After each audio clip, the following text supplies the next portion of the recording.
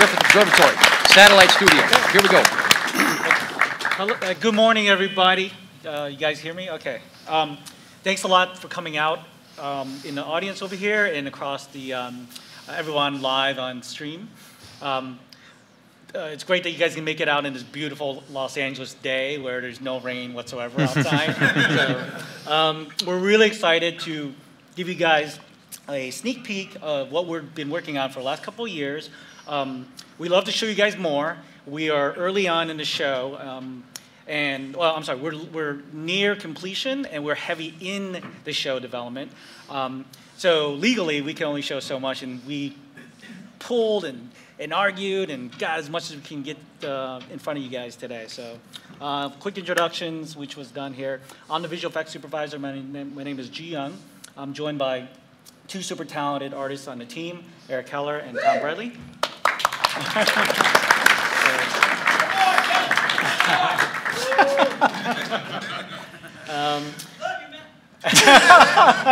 First off, I want to say thank you very much to Pixologic, and thanks for having the support of the ZBrush on our show. We couldn't have gotten a lot of what we've developed throughout the couple years on this show. Almost every shot, I think, we utilized the ZBrush as one of our primary tools to get this thing going, and it's been great. We have talented guys like these guys up here. We also have guys that have never used ZBrush on our team, and they have literally went out, purchased it, got a Cintiq, and now they're really into it. So it's great to see. So thank you very much to Pixologic. A little bit background about me. I'll go by this really quick. So I've been in visual effects for about 20 years. I worked at studios like Rhythm Hughes, DreamWorks, Bad Robot. Done a bunch of stuff in games and VR. Now I'm kind of working with these guys in academia and science, and some of my credits on here.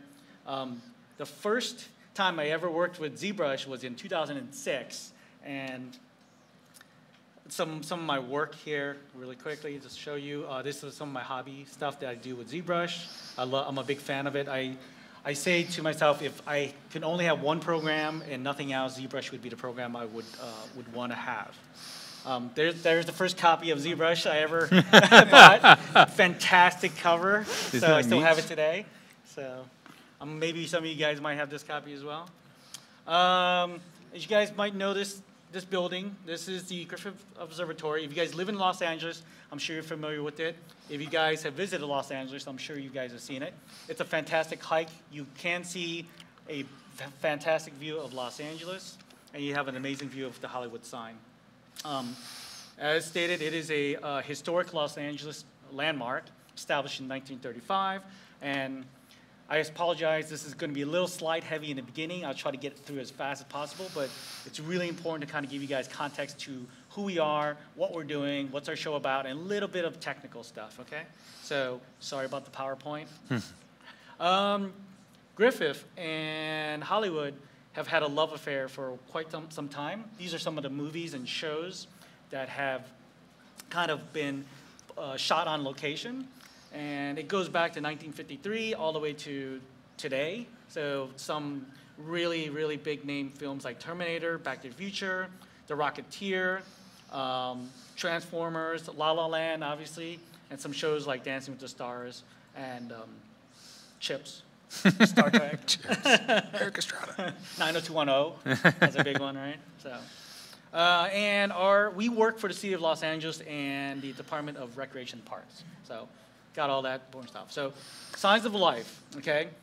Signs of Life is a show we're working on. It's a 35-minute Planetarium show premiering in May 2020. So again, we're hot and heavy. There's a lot on the farm as we speak right now. Tom's fighting for his render to get out as we speak. And losing. losing really badly. It's a cutting-edge and immersive event that happens once in 10+ years. So the last show that was developed and created was 12 years ago. Tom happened to have worked on that show back then. That was rendered Maya, Mental Ray, yeah. PR Man. PR Man, so yeah, back in the day. And that's showing now, so by all means, I highly recommend, if you guys have time, go up there, take a look at it. It still holds up for 12 years old. Let's see.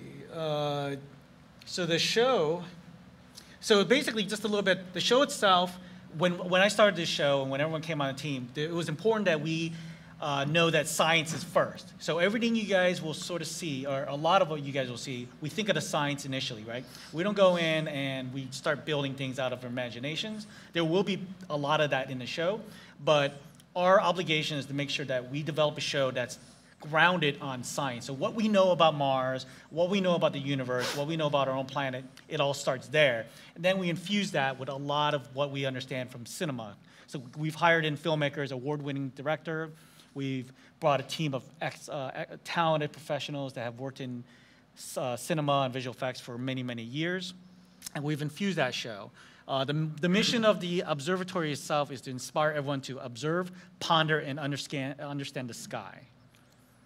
And it all starts in the planetarium itself. So this is a little bit of an image of the Samuel Ocean Planetarium. This is kind of our stage and our platform for our show. Some facts about it. It's a 76-foot immersive dome. It's going to be projecting 8K, 60 frames a second. We're rendering at full 8K. So that's a bit of a challenge, and that's why I said our render farm is packed right now. We're going for photorealism on the show. It seats about 260 people, and it's got a 28.2 point surround sound system. And again, last show that was created and crafted for it was 12 years ago. And the show that we will release in May 2020 will run for about 10 years. In the center of it is it's a projector, a laser projection system called a Zeiss, which looks like, I call it the retro death machine, because it really looks like, you know, Austin Powers lifting this crazy thing from the center of the ground. But it is the most beautiful thing when it's projected in pitch black. It is the most accurate and the most, if you were to look at stars inside of a building and you expect it to look really like not like what you see out there, this thing will make it look like what you would see if you didn't live in Los Angeles. But before we could get the show going, we actually had to build a studio. So just to give you a little bit of context, we didn't have anything at this point. So early on, part of our team, our core team, led by Don Fidrick, who is our producer, basically established and built this facility that resides right by the Los Angeles Zoo. We had the venue, we had the observatory, we had the planetarium, and we had the state-of-the-art equipment to project it. But we needed this environment. We also needed something to kind of preview and show our show on a daily basis to kind of see what was working and what wasn't working, because the main planetarium itself was being utilized on a day-by-day basis to the general public. So, and we had then established our team. So we brought the team, we brought the hardware, set up the pipeline. We all eat together. We all share the same one single bathroom in the whole studio, but we're having a lot of fun. It's a fantastic team, and we put them through the paces, because what we do is we have this kind of fun little thing where at one point we had a unicorn piñata that we filled with candy, and we make our team go through the most awkward way of getting that candy, and that piñata is represented right there. So they have to insert their arm in a very special way. So. It's a special moment. So what do we render? And I'm going to try to power through this so we can get to the fun stuff that Tom will talk about. So we render for the planetarium something called a dome master. Okay, a dome master essentially is a fisheye lens. Okay, ultimately, if you envision it, and I'll go through it really quickly, is if you render an image that looks something like this, where the middle of it is right above your head, and the bottom of it is really your kind of what we call the sweet spot. This is a dome master fisheye format image.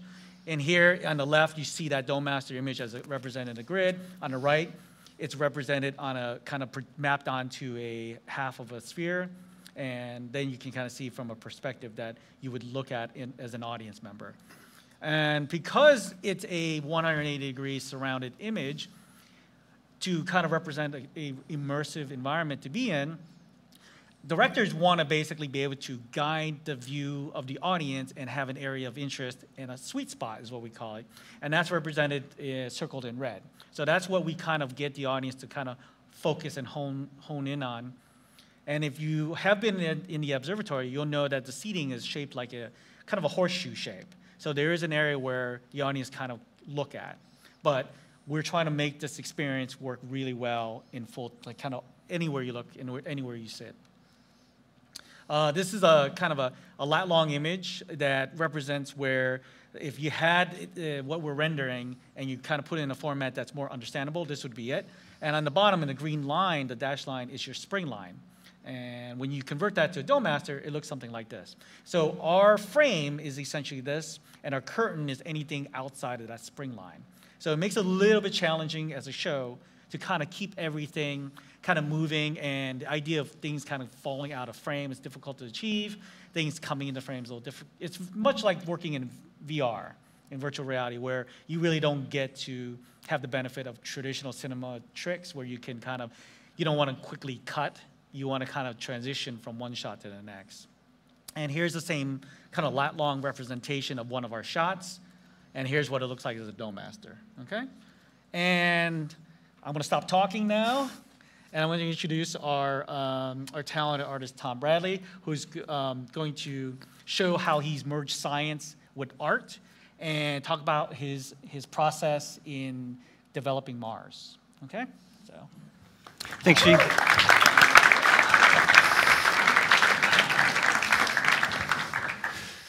Morning, everyone. This guy made Mars. Part of it. He really did make Mars. Yeah, just to follow on with what G's talking about, what I'm going to present is a little bit of a workflow. It's a production workflow of how we make terrain on the show, and specifically the terrain of Mars. What's good about Mars is it's been very well covered by satellite imagery, and that imagery is available not only to us, but it's available to all of you. It's free. So if you're into terrains and you want to make Mars on your own computer, this is how you would do it. So just a little bit about me. You know, I'm not the mayor already, so we won't talk about that. My career started right here at Noman in 2001. Took the fast track, the Maya fast track, and it's been great ever since. Used the usual suite of tools that probably everyone in this room is familiar with. I am somewhat of a noob when it comes to ZBrush. I didn't really use it until I started on this show about 2 years ago.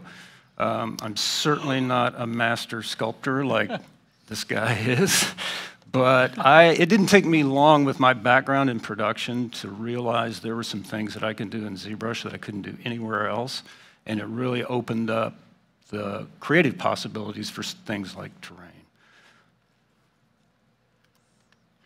So let's talk about Mars. This is what it looks like from space. You all have probably seen Mars one way or another over the years. There's a little list of factoids there that you might find interesting. The main takeaway is that Mars is about half the size of Earth. It has very low gravity compared to Earth. If you weighed 100 pounds on Earth, you'd weigh 40 pounds on Mars. Be a tough way to lose weight, but you know, maybe Elon can help you out with that. Has a very thin atmosphere. If you're standing on the surface of Mars, it's the same as being 100,000 feet above the surface of Earth. And it's very cold, has a low average temperature. It's not a great place. I don't know why everybody wants to go there, but it looks beautiful. Now this is what the surface of Mars looks like if you were actually standing there. This was an image taken by the Opportunity rover, which is no longer with us. But you can see kind of what the colors of Mars truly are. It is beige. It is reddish beige, and the sky is almost yellowish. And that's because everything's covered with dust. This is Mars as I created it in the computer for Signs of Life.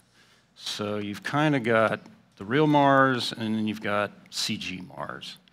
And the reason I'm able to get this kind of detail and to recreate the Martian look this well is because there is a place on the web where you can download information, high-resolution images of Mars, and this particular image is made from that data, and this is actually a real place on Mars called the Hellas Basin. And I used real scientific data to create it. So how can you get this to create Mars in the comfort of your own living room? You go to a place, if you look at this first bullet point, you go to a place called uahighrise.org. And UA stands for University of Arizona, and HighRise is an acronym, which we'll talk about in a minute. So you start, you go get the data. The data comes in a strange, funky, proprietary scientific file format that you have to convert before you can use it in the tools we're all familiar with, like Houdini and ZBrush and Maya. To do that conversion, you need another little piece of software called QGIS. It's free. The data from HighRise is free.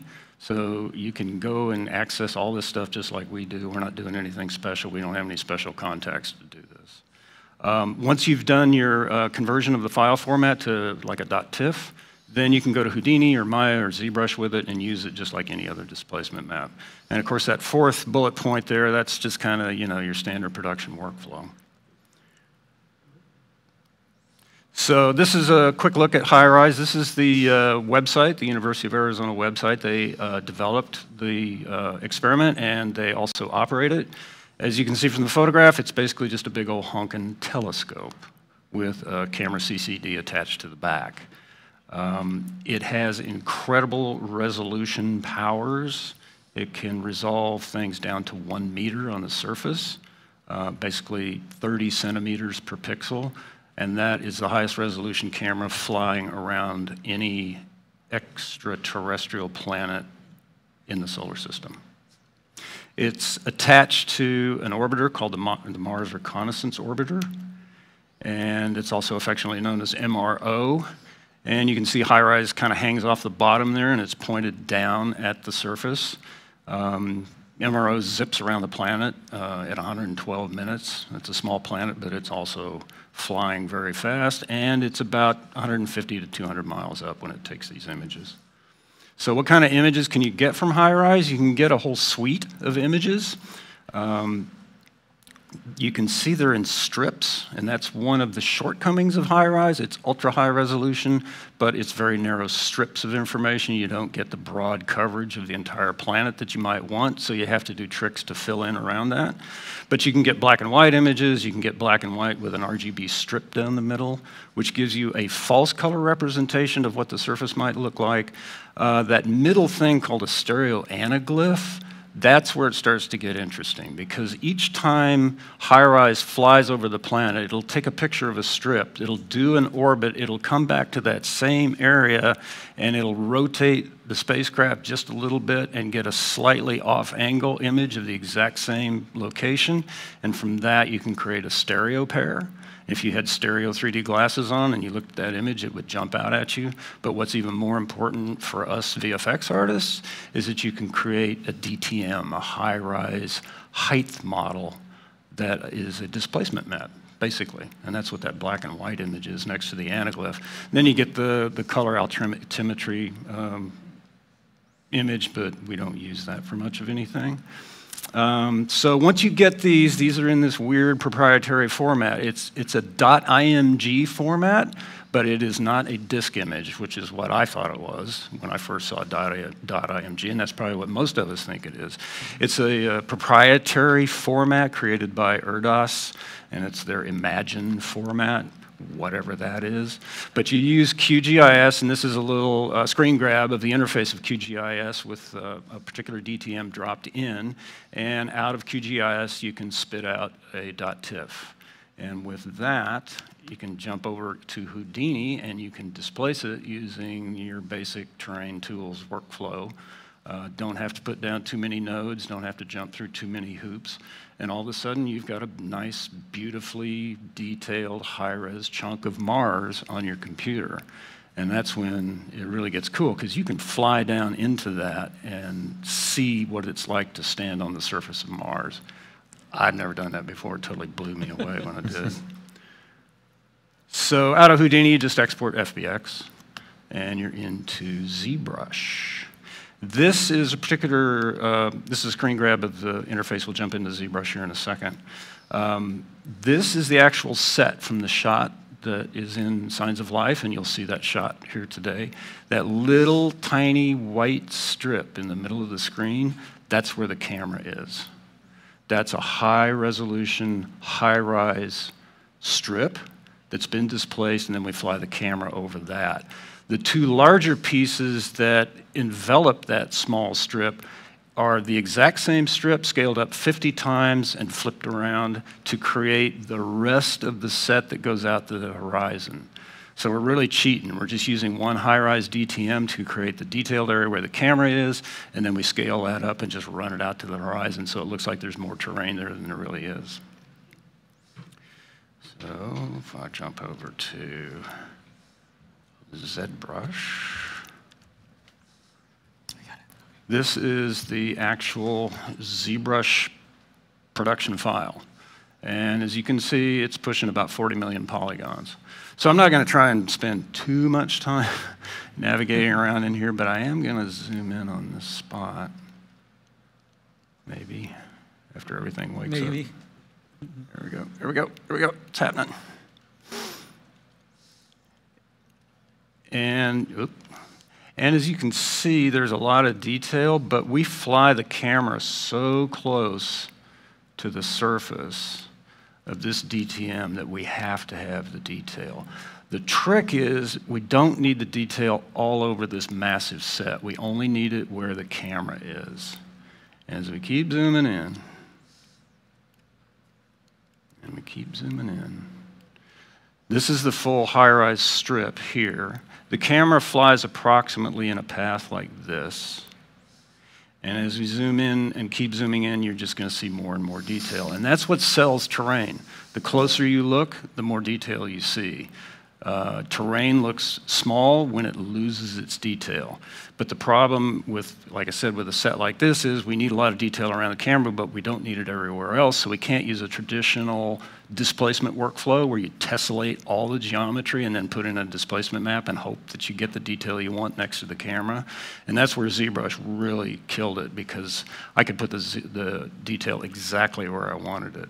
And the way I did that was I adaptively tessellated using ZBrush those areas where I wanted to stamp down extra detail. So this is the high-rise DTM. It's pretty detailed to begin with. But if I click over here on one of these other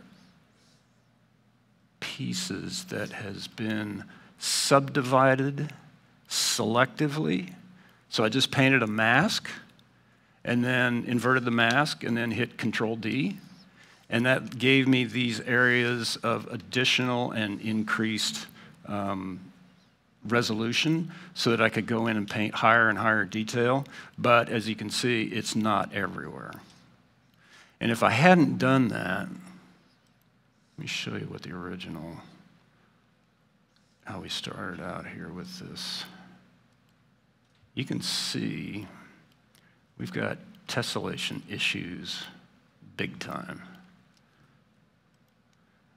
That's the untessellated, scaled up 50 times high-rise DTM, and that's the high-rise DTM. I mean, that is like topological hell, trying to bridge that gap.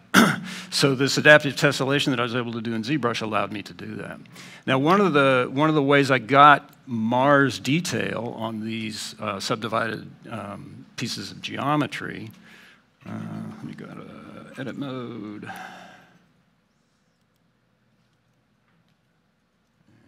Clear my canvas, bring up the light box. And I'll just give you a quick demonstration of how I used this and not try and work in that humongous model. And go back into edit mode. Give this a little bit of thickness.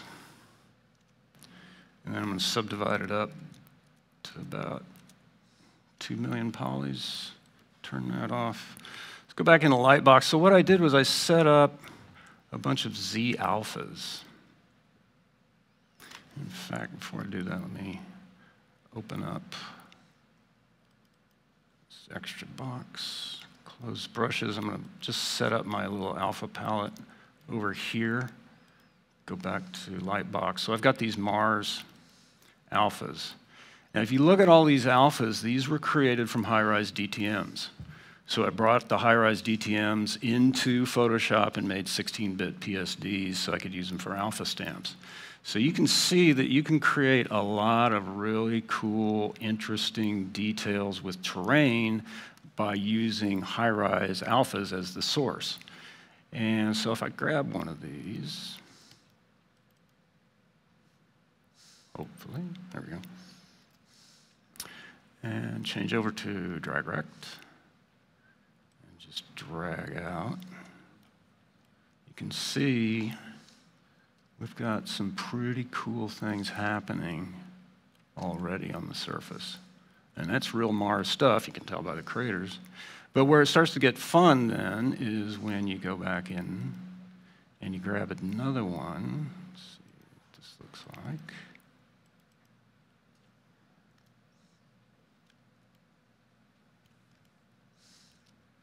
And drag another one out. Now you can start to build up terrain that's unique to your creativity based on real Mars surface data. And that is like way cool, at least to me, as a total space nerd. And you know, if you don't like the displacement you're getting, you can always scale that out. And it gives you the beginnings of the terrain. And if you were to, maybe this was like a world for a game, this whole thing was a world for a game, but your camera was only going to fly through this valley, then you could use the adaptive tessellation that I talked about just down through this valley, and then go in and use these same stamps at higher resolution to get more and more detail as you get closer and closer to the surface. And go back to slides, which is this guy. So just real quick, this is an animatic of what the shot was designed as, but it was done before anybody knew about high-rise. The artists that made this at the observatory didn't realize that high-rise data existed. So we're not flying clear up in the atmosphere anymore. We're down in the weeds on the surface where it gets really interesting. So let me show you. Yeah. So let's go to full screen on this. So this is what the shot actually looks like. And if you were sitting in the dome at the Samuel Ocean Planetarium, you would see, if you were facing front, which you are by default when you sit in the seats, it faces you in this direction. But as you can see, this is a full dome immersive experience. So I had to build enough terrain that went all the way around to the back, all the way around to the front, and all the way out to the horizons. And that's why I cheated with those larger pieces. And if we play this, you can see we're flying over that crater. And as we fly along, people in the seats can turn their head and they can see this. Or if they look around in the back, they can see this. Or on the other side. And you really get a sense of being immersed in the environment. And this sky is a scientific reproduction of what the sky on Mars would actually look like. Because of the dust in the sky, it gets bluish around the sun, not reddish like it does on planet Earth. Turn that off. Go back to slides. And that's all I got.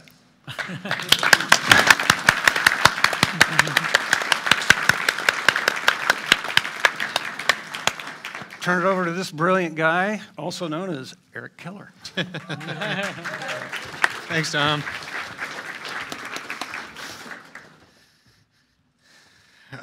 Hey, I'm Eric Keller, and I'm going to talk about rocks too. So I'll tell you a little bit about myself. I've been using ZBrush since about 2004. So I've been on ZBC, ZBrush Central since 2004, and of course I need to update my my portfolio. If you guys haven't checked out the new ZBrush Central, it's really awesome. It's very easy to use to create a portfolio. When I started out, I was doing scientific stuff for the Howard Hughes Medical Institute way back in 1998.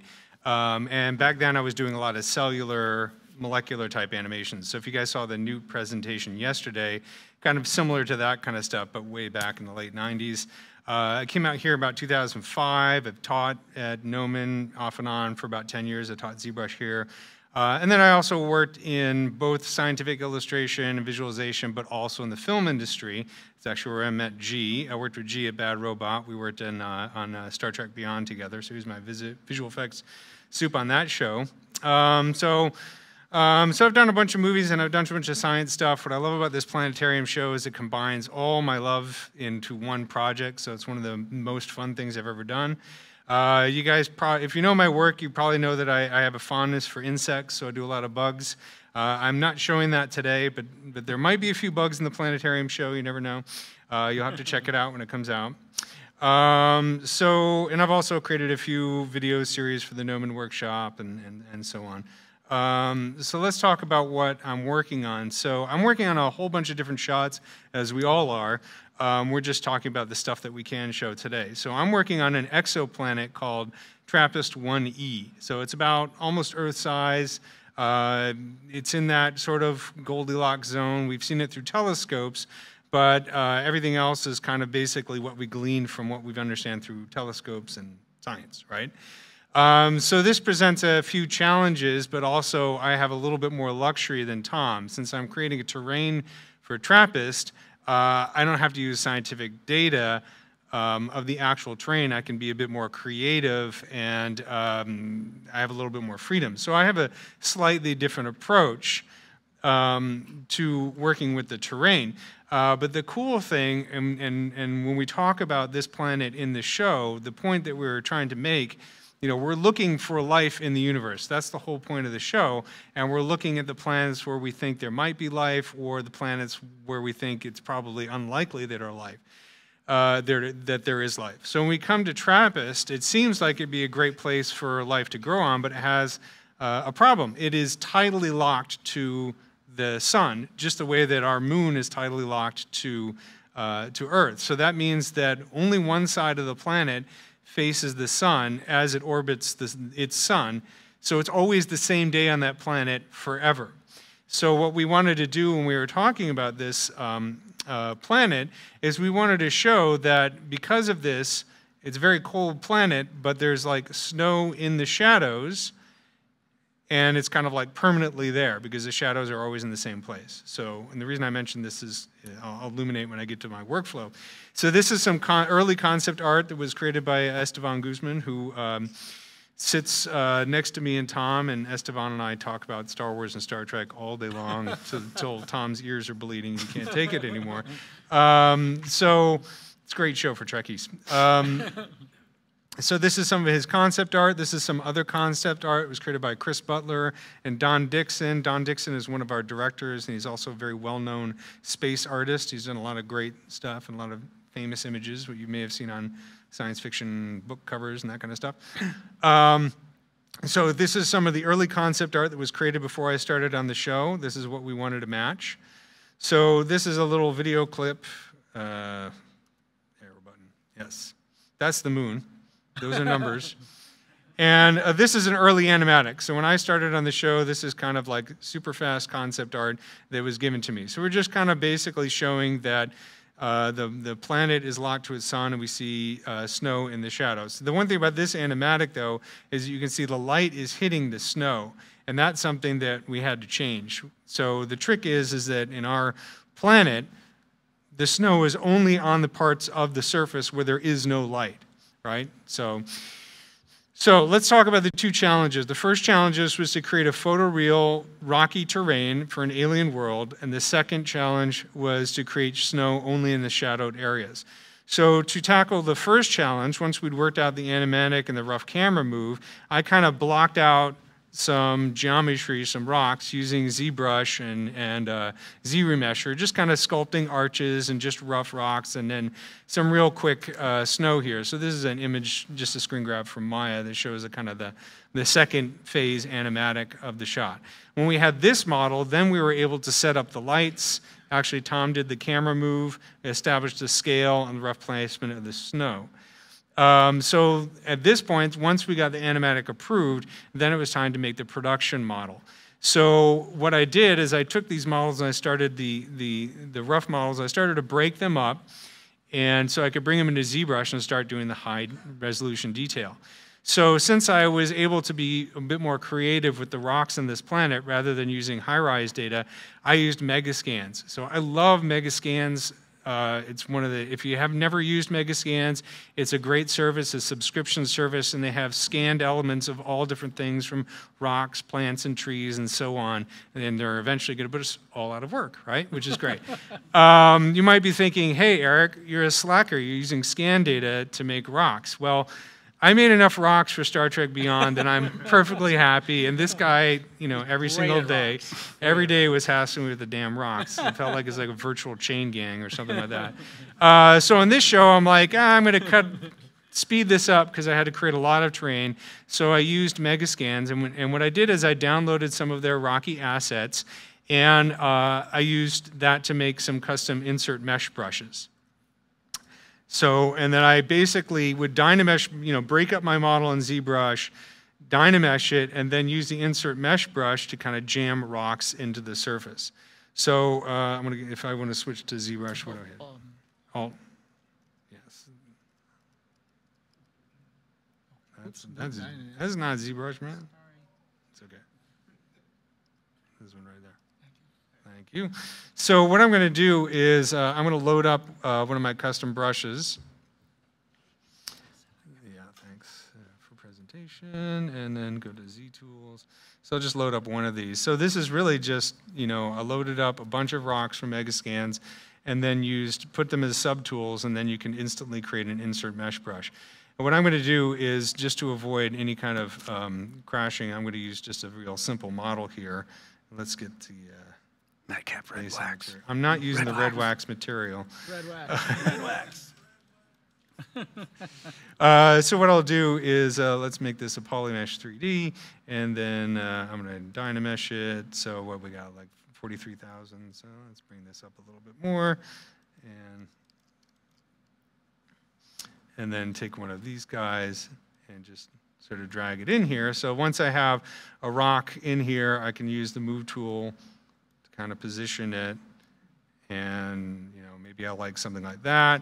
I can choose a different rock, or sometimes what I'll use is I'll hold the control key and then drag to make a duplicate of this. So you can see as I insert each rock into the mesh, right, it's masking the other parts of the mesh so that I can continue to scale, manipulate, or I could even go in here and take, like, you know, move brush or whatever, and just start moving this around, and so on. So I did a lot of this kind of thing. And then, of course, once I have a rocky surface that I like, I can control drag once to clear the mask, and then again to re-Dynamesh the surface, right? And then increase the geometry as I needed, and then go in with some sculpting brushes like clay buildup and clay and so on to add detail. The other cool thing I like about Megascans is that when you download like the rocks, a lot of times they'll include the Z tool for their original scanned rock, and then they'll also create some of the alphas that they got from the scan. So I can use those alphas to kind of fill in more detail. So if I go in here, let's see, this one, take a look at one of the rocks that I had to make. Eventually, there we go. To switch over to Skin Shader. I'm going to talk about these textures in just a moment, but you can see this. So this is kind of a finished version of a rock, and I've broken it out into subtools to make it a little bit more manageable. So the first stage was to create high resolution detail using Dynamesh and the insert mesh brush. Now for the second challenge was to create, what was it, Alt Tab.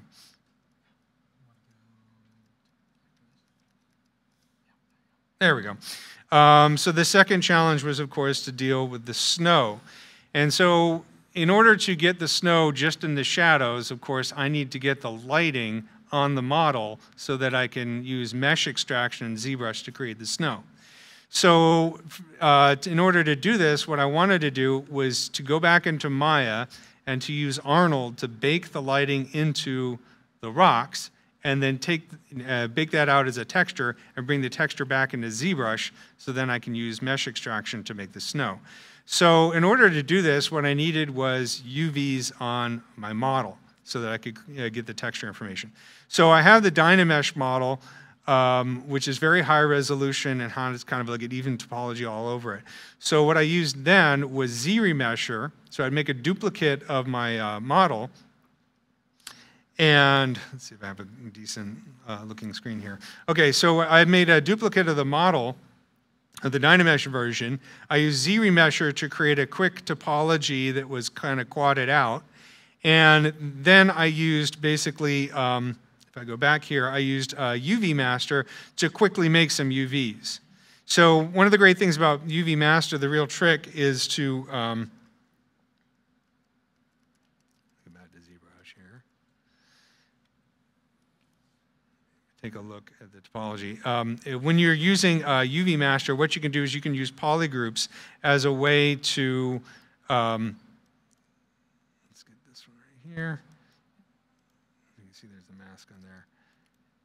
You can use polygroups as a way to quickly determine where you want to have your UV shells. So if I like hide everything but this part of the model, and then I'm going to do Control W, and then bring back the rest of it, you can see now I have polygroups. So I spent a little bit more time than that on it. But then if you take this into UV Master, I can basically create UV shells based on those polygroups. So then I have a model where I've used ZRemesher to make a more quadded out topology, but a little bit lower resolution. Then I used UV Master to create UV shells. And then I took my original decimated version of the model and used projection to project the detail from the Dynamesh version onto the ZRemeshed version. And I brought it into Maya and played with the UV shells a bit more. Okay, so that's a lot of stuff I'm throwing out there. If you're new to ZBrush and these terms sound foreign to you, I'm going to make a quick plug for the Z Classroom. It's a free classroom. Joseph Drust, Paul Gavery, Louis, a bunch of people have a lot of great video tutorials. They're all free. So if you're new to ZBrush, go to the Z Classroom, check out tutorials on ZRemesher, on Dynamesh, and so on, and projection, and some of the stuff will make sense to you. Say what? There you go, man. Hey, I got to plug my friends. You might recognize Louis' voice on some of those videos, too. Or it might just appear in your nightmares. You never know. So there what I did is I had to go back into Maya. So these are basically, this is what it looks like. So all of this terrain you see right here, I had to do this process with, right? So I brought all this stuff back into Maya, and I used Arnold to bake the lighting into the model, out to textures so that I get the shadow information.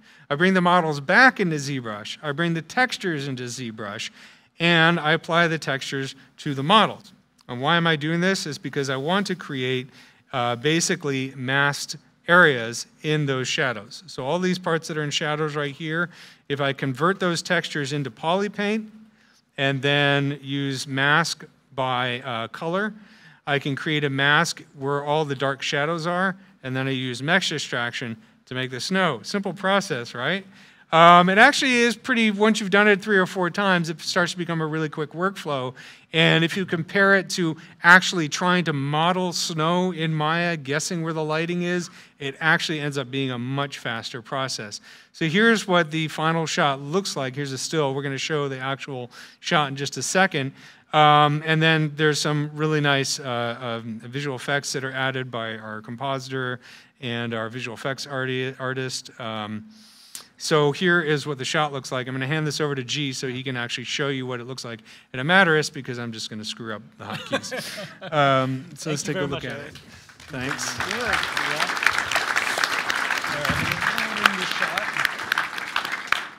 Bring this in. Bear with me. And go. Take a little journey. So you can see we get really close to the rocks. So this is why using things like decimation. Yeah, the final step that I left out was once I'd had the textures on the rock, I actually used Decimation Master with UVs so that I could bring in these high-res models with the UVs into Maya and finish the texturing process. A lot of the textures that you see on the rocks, I actually used Quixel Mixer, which is a really cool, it's part of Megascans. It's a really cool way to very quickly create repeating tileable textures based on scan data. So that was also used to create the nice rocky look. And then, of course, had lots of back and forth between me and Don Fidrick over how to make the rocks look like rocks and not weird pizza dough. And so that's what the final shot looks like, and it's really fun. I mean, it looks like you could go camping. It's like Joshua Tree in space or some of that. But you can see how we had to be very careful to keep the snow just in the shadowed areas. So we like to, again, fantastic work from Eric, fantastic work from Tom. One of the things we try to do when we work on any of the shots is, especially when it involves a big environment that we do know a little bit about or we know nothing about, the goal is to say, well, what would it feel like if you were actually physically there? So as much as we want to rely on imagination when it makes it, we do have a bunch of experts that we talk to in the science community.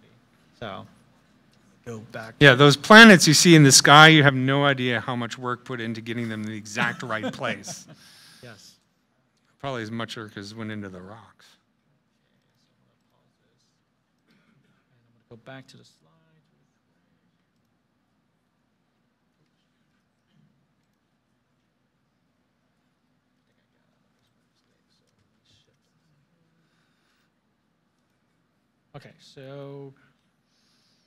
Okay, so back to me. We did talk a lot about rocks, beautiful, wonderful rocks that we love on the show, and about the planets, and there's a lot of science that we've kind of told you guys about.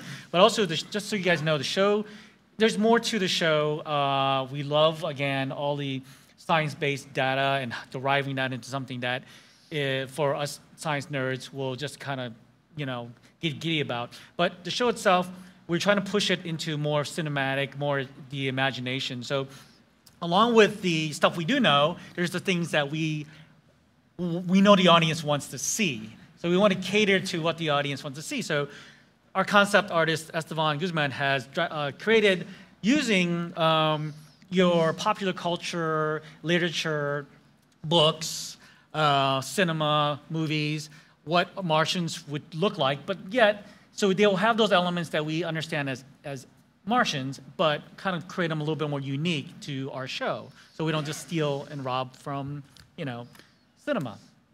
So our art department extensively researched what was out there in terms of like what people are familiar with when it comes to Martians. We also wanted to we have some shots, and I can't give it all away, where we kind of explore the imagination of some of these scientists. So we visualize that, which is a lot of fun. And of course, we just started getting into that, so there's only so much I can show. It's a part of the show where I can say, no one can tell us we're wrong, right? Because there's no real science when it comes to the imagination. So just to kind of give you guys a glimpse of some of the early kind of 3D sculpts we've been doing to create Martians on our show. Here's kind of just a quick layout of them.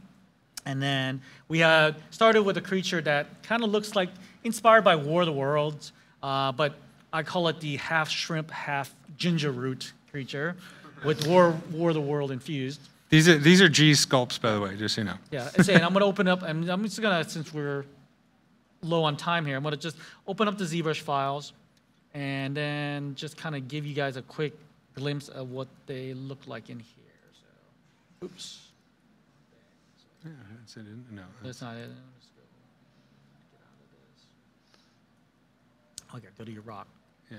All right, so then I'm going to go here. Go into projects. There he is. There he is. Sorry, I can't save your rock.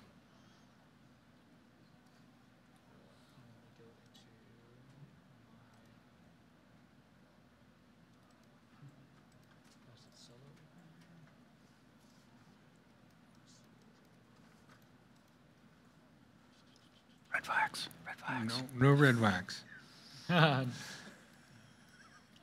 Here. Pink isn't bad. Pink wax. So you can kind of see, oh, that's what it is. So here's one of our creatures. that we're developing. Again, very much inspired by a shrimp and a ginger root.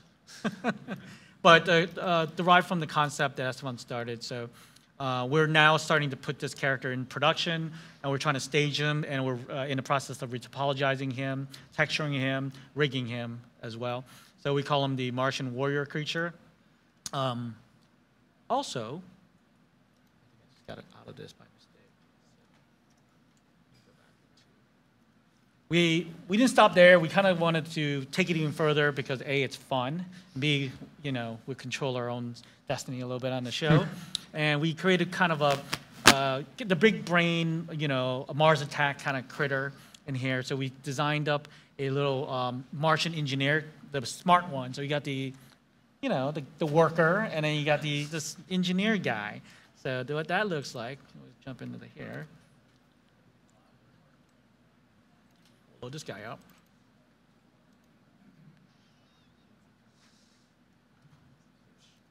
So that's kind of our engineer guy right there. And again, this is early concept as well for the critter. So he's being fleshed out right now. He's being retopologized, and we get the fun of now figuring out how he walks in the show and how he's going to operate machinery and things like that. So yeah, so that's all I'm going to show for that. Let me go to the next one. So Signs of Life, 35 minutes, May 2020 premiere. I want to thank our team here, but also our 25 plus at the satellite. Thanks to Don Fidrick, our producer, Bob Niemek, our director, producer, Don Dixon, our systems team, O'Neill, Ben, Todd, Carolyn. If you guys want to know more about what we're doing or a little bit more about the observatory, it's right there. It's really close to here. So you guys definitely, here's a website to Griffith Observatory. Here's Friends of the Observatory, who we actually technically work for. It's a nonprofit organization that has made this possible to create this show for you guys. If you guys live in Los Angeles, this show is being funded essentially by the city of Los Angeles. So if you live in Los Angeles and you pay your taxes, you guys are actually paying us to make this show. So here's some resources as well, full dome databases out there. If you guys want to know more about the Planetarium Society, it's really cool. I myself didn't really know how much there was you can do and how there are planetariums, there are dome productions that are happening that is really trying to push the envelope of storytelling and visualization. And I think right now we as Griffith I like to say we're trying to put a new bar on what planetarium shows will look like, because a lot of people are used to what they've seen back in kindergarten, and I think we're now trying to take it up a notch. Our science advisors, so we are serious about who we, you know, when we put imagery out there, we really want to be correct, and we can brag about it, that if you're on Mars, that this would be what it would look like on Mars.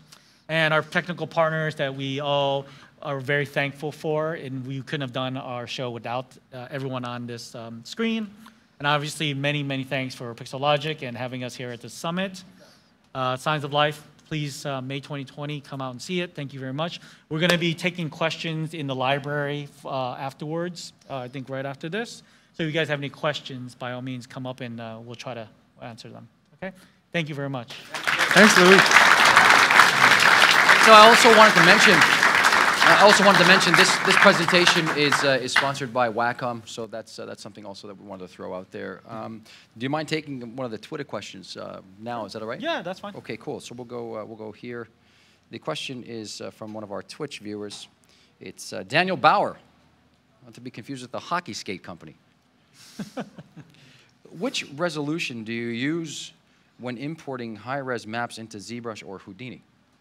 Which resolution do you use when importing high-res maps into ZBrush or Houdini?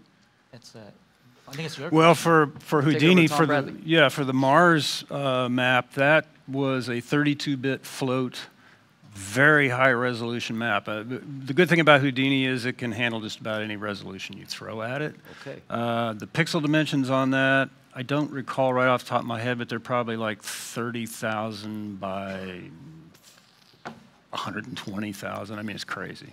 Okay. But Houdini handles it just fine. I would not try and import anything like that into ZBrush. Okay. all jokes aside, that's serious business. Does anybody have any, can I take a few questions from the audience for right now? Is that all right? Yeah, we take a question. Yeah, Okay. okay. Anyone have a question? Now's your chance. Yeah. Don't hesitate. Where are you? Okay, shout it out, because my brick is missing. I can't throw something at you today. I'm not sure. Julie, what's that? I'll get the brick, I promise. Hang on a second. Gotta keep my lady happy here. Where's the brick? Hold on a second here. Throw the brick. Toss me the brick there, Roll. Yeah. Don't hit anybody. Just give it a good lunge there. Oh, wait a second. Look at that. Oh, man. No, didn't drop the ball, man. Okay, go ahead. I made the team, coach. When you're Speaking of the box, man. When you're rendering out the cameras from Maya or wherever you're doing it, Yeah. do you have to match the projector cameras? Are you rendering out one camera, multiple Yeah. cameras? That's a really good question. We used to have a process called 5-cam, where we actually have a rig that points to 5 separate locations, northeast, southwest, and up. And that was the previous method of getting it done. With Arnold, they do have what's a native fisheye lens shader, which makes our life tremendously easy. We don't have to do this post-process where we take the 5 cams and stitch them all together in a composite. So everything we see, we have a camera rig that has a cam guide, because obviously you can't mimic a 300 or 180-degree view, because that doesn't really exist in the real world unless you're actually parenting more than one camera together.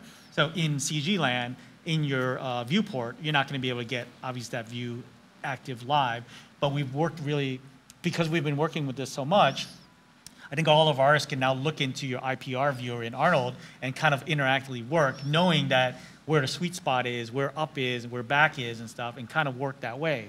But we also have a guide cam that allows us to see a kind of a wide field of view that kind of exactly follows the 180-degree cam. Yeah, there's a lot of animation in the show that's beyond just camera fly-throughs and terrain, and it takes a while to.